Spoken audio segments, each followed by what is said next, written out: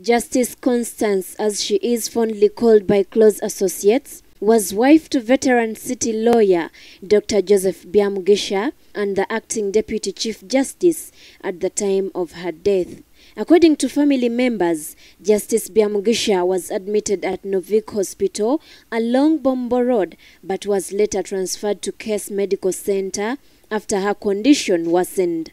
According to the General Manager, Case Medical Center, Isabulafu, she died after a long battle with breast cancer. Was admitted here at Case Medical Center about 2 days ago, and today early in the morning, about 4 a.m., she actually died, and the immediate cause of death was multiple organ failure, which was secondary to cancer.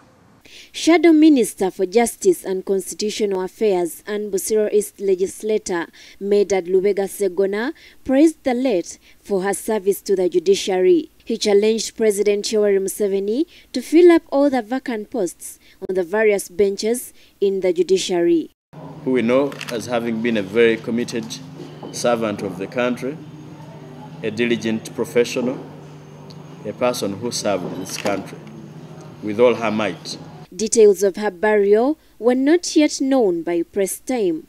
According to a statement released by Constitutional Court Registrar and Judiciary spokesperson Arias Chisauzi, Justice Stephen Kavuma will replace the dead as acting Deputy Chief Justice. Bushra Namirimo, NBS Television.